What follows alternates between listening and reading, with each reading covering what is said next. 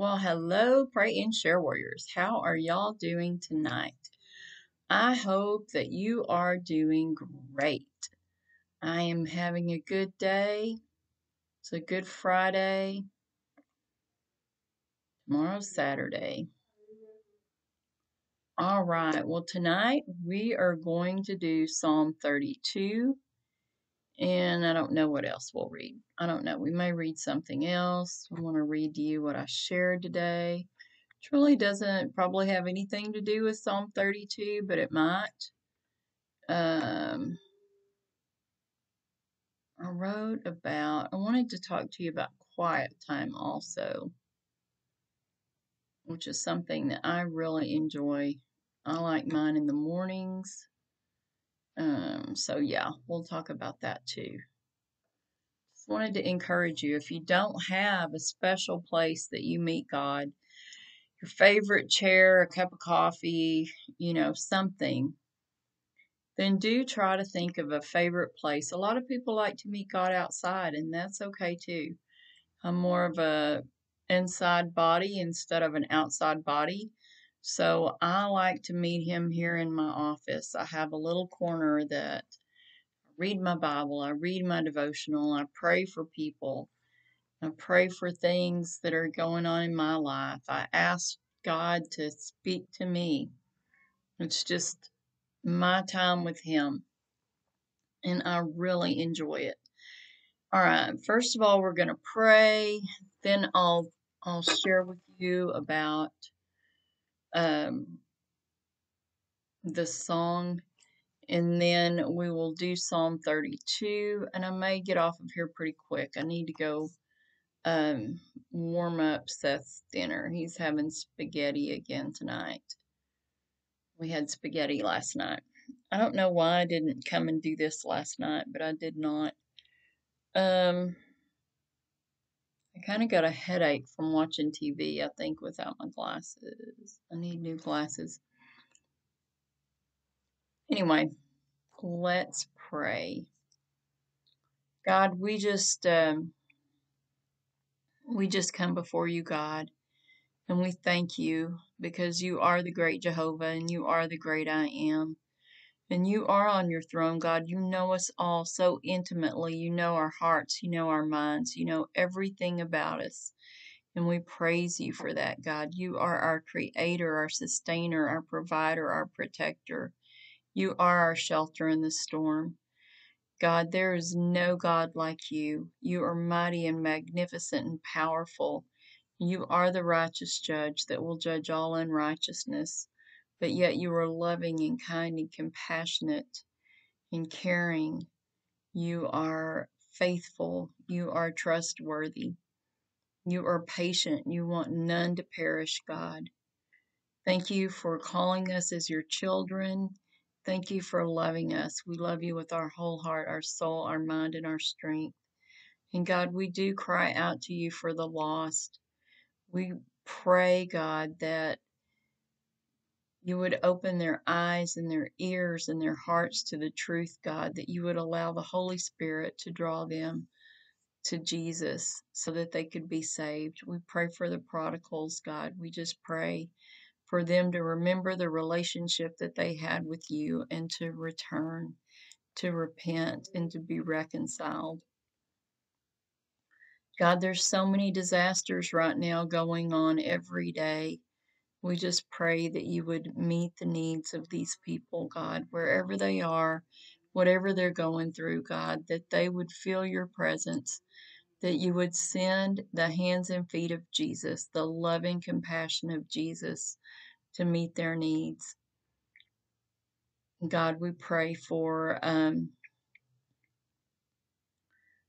all these people that are in uprisings, God, rightly so, for their freedoms. God, we just pray for great success for them. We just pray for great success here in the United States as we stand up against tyranny, because that's what it is. It's tyranny. God, it is not.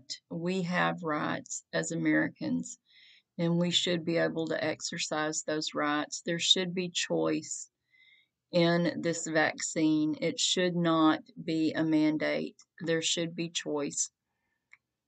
So, God, we just pray that people will stand up for the truth and peacefully stand up for the truth, that they will peacefully stand up, God, for your truth. You're the one that gave us the rights, God, that we stand on.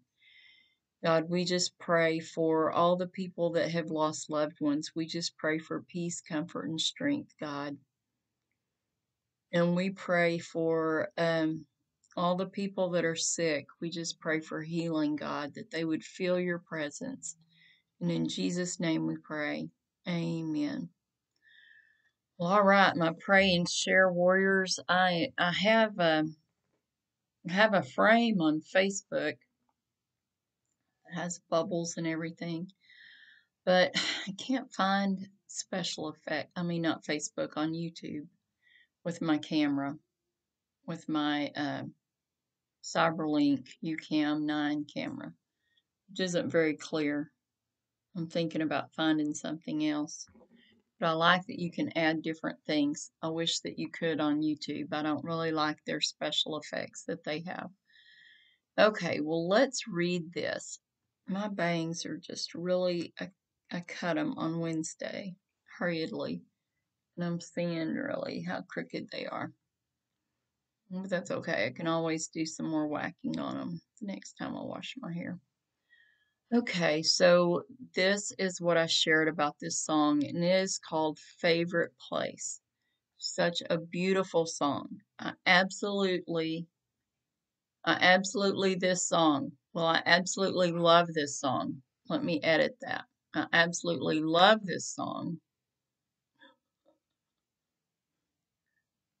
Yes, I amaze myself. Well, okay. I absolutely love this song. I absolutely love it. People that saw my typo are going to go, where'd her typo go? Oh man, I'll have to move it over here. Oh, it won't let me scroll down. Oh, there we are. Sorry. I don't like typos, and I do them. I'll go back and I'll fix them.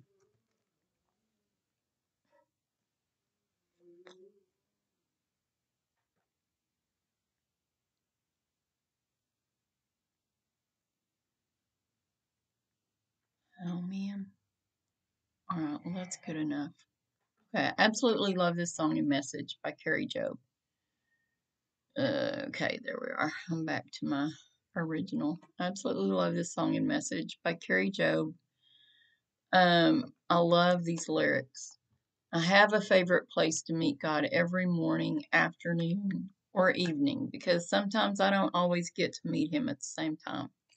I shoot for morning every morning, and I have a certain time that Seth is doing something else, and I can come in here and meet with God. And so I shoot for that, but sometimes it doesn't happen. Most times it does. Most times I do my quiet time in the mornings. So he always meets me there or anywhere. I mean, I can meet God in my car. I can be driving down the road and I can spend some time with God. So your time spent with God, your quiet time, is really not limited to one place or one area. But it is nice to have that favorite place where you meet, where you're comfortable. I bring my coffee in here and I drink my coffee. If I'm not praying, I drink my coffee while I am journaling my conversation with God.